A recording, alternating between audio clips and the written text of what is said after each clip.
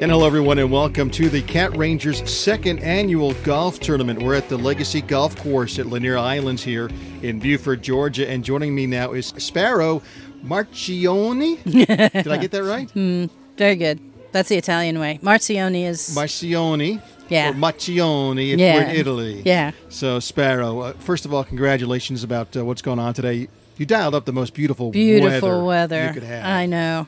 And it has seemed to have gone very smooth. So talk about how you're feeling right now as the tournament gets ready to wrap up. Oh, it's gone phenomenal. Everybody's enjoying themselves. We got great weather. We raised a good amount of money for the CatRangers to help us with our move, covering all the expenses of our new house that had to be built out for us. And yeah, no, it's phenomenal. Yeah, it's been eventful for you because not only, of course, have you been, the whole COVID thing came in and kind of changed a lot of things, but during all of this stuff going on out in the world, you guys moved locations. You physically had to get up and move the cats, move everything. Yeah. What was that like? And are you moved in yet? Completely? We are. We're moved in. The cats are settled.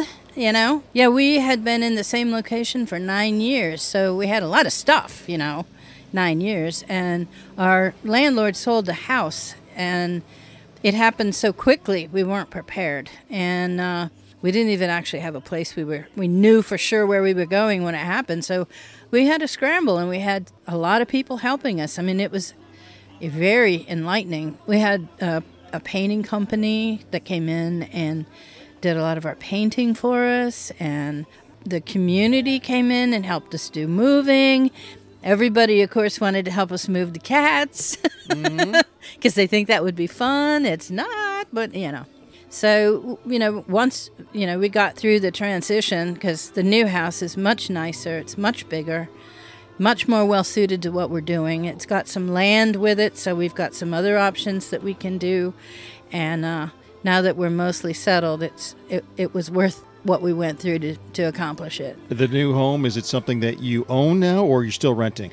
We had the fortune of meeting a very nice couple, who stepped up in the middle of all the chaos and said, "We will buy the house for you, because right now in this market, if you don't pay cash, you're not going to be able to buy what you're looking for."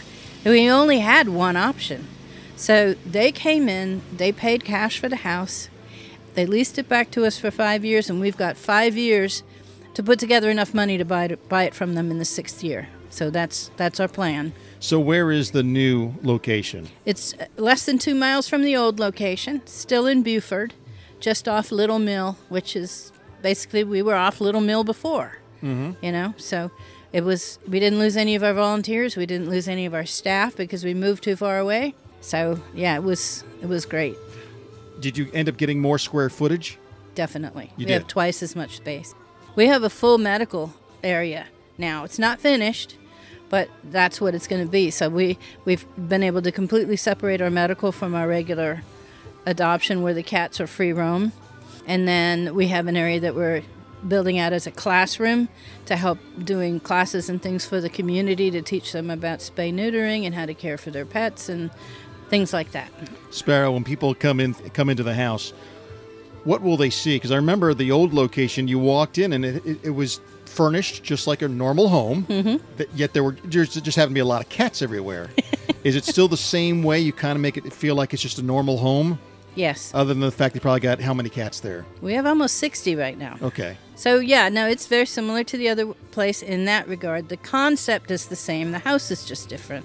So when we moved in, we had to secure all the windows with pet-proof screen. We had to change out all the doors. We had to build out several rooms. The downstairs was unfinished completely. So, there was a lot of work involved. But, you walk in. We still have a fireplace in the main room. We don't light fires, of course, but, it's there. And then the rest of the rooms are set up so that they can be zoned for the different cats, for their demeanors. But it's all furnished like a house so people can come and sit with the cats. So we've been here all day, and we've been taping and recording some of our podcasts, and some of the hosts of the shows, as they've talked about how we're at the CatRangers tournament and so forth, and we had one host who was a big cat lover who you got to meet. They were asking, though, where do you come up with the animals? How do you find them? Obviously, I'm sure a lot of owner surrenders. Do you go to other shelters to kill shelters and pull them from there? Where do you get your animals? All of our kitties are last chance kitties for one reason or another. We like to work with families that are having crisis, so those kitties are going to be what we call owner surrenders. But when we help those kitties, then we're also helping the family, and that helps the community in the long run. And our goal when we're working with them is to try to work out a way for them to keep their pet. But if not, then we can at least give them a way that they know for sure the cat is going to a good place, a good new home. You know, especially when you're dealing with a family or a pet that's lost its human to death, which is something that's happened a lot over these last couple of years. And those cats go through trauma. So we work with a lot of those, but we also work with the smaller animal control facilities, the ones that may only have 9 cages for cats, and if they take 10 in, then it's, you're the one that drew the unlucky straw.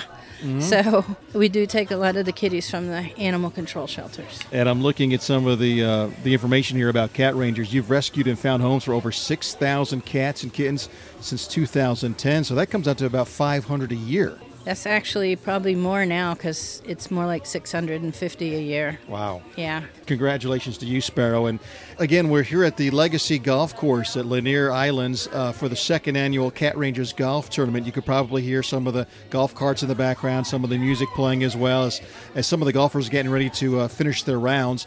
I remember last year it just seemed so much more frantic. This year you seem so much more calm, like it's second nature to you. Has it gone as smoothly as it appears from the outside? Yeah, the tournament, everything did go smoothly. We didn't have enough time to dedicate at the beginning to get our full 80, 90 field of players, but we were close.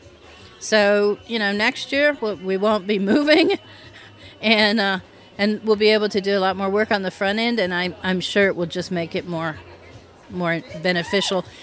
The sponsorships have to be done way far in advance, right. So, that was one of the things that we weren't able to do quite as well this year because of the move. Yeah. Are you able to put a figure on how much you think you'll be able to raise through this year's event? Well, this one is probably going to be around 35, but we'll probably net 20 to 25 out of that. Last year we were about 10, 15,000 higher. So it made a big difference being able to spend the time in advance to do the sponsorships and stuff. So we'll be doing that 6 months ahead of time. And our tournament is on May 23rd next year. Oh, all dates so we already know. We already booked it. Let's give a shout out to the volunteers. All the people that have really helped you, and of course the sponsors. If you want to mention the sponsors, or I can list the sponsors, but we definitely want to give a shout out to the volunteers and the sponsors. Yeah. We can never do this without our volunteers. Absolutely. How many volunteers did it take to get this thing going? Today we have about 10 on site, but we had almost our whole field, which is close to 50 people out there tracking down all of our raffle ticket prizes and all of the things that you have on the table over here that they're just now about to give away. Yeah. So everybody pitched in, and everybody took part in some way or another to help us make this successful, especially Colonel Catnip, sorry. Your mascot. Yeah. Colonel Catnip is here. We have a Colonel Catnip sighting. Let's mention the sponsors. Unknown Customs. They actually build custom-built motorcycles. And These they have guys. A couple here that are actually here on site, which are really cool looking. They're amazing. We've had a couple pictures taken with those. Legends Distillery, and we got to sample some of their bourbons. It was really good. I waited until you sampled quite a few before I asked you to come over here. Edmondson Law Firm, American Painting and Renovation. I'm guessing maybe they did some of the painting in the house? Actually, no. Oh, okay. But they helped us with, we're building a little house called, which is for our ferals, and they helped us with that. Okay. Rocket IT is here. Atlanta Motorsports Park, CAB Incorporated, E2E Resources, Garrard Group, Southeastern Underdeck, and Singing Tree are all your sponsors this year. Yeah. A big thanks to them, of course, for Yeah. everything they've done, whether it be money or products or whatever they. Both. Both. For all those guys are both cash and in-kind donations. Yeah. Okay. So we've got our third one scheduled already for May of next year. Mm-hmm. Okay. Well, anything you want to say as we wrap up the 2022 second annual CatRangers Golf Tournament? Are you going to be here next year? Are May 23rd. Are you asking? Yes. If I'm invited? You are. Okay, then we'll be here. Okay. Well, thank you again, Sparrow Marcioni. Perfect. Marcioni. Perfect. So, congratulations, and we appreciate everything you do. Thank you for letting Business Radio X be a part of it. Thank you.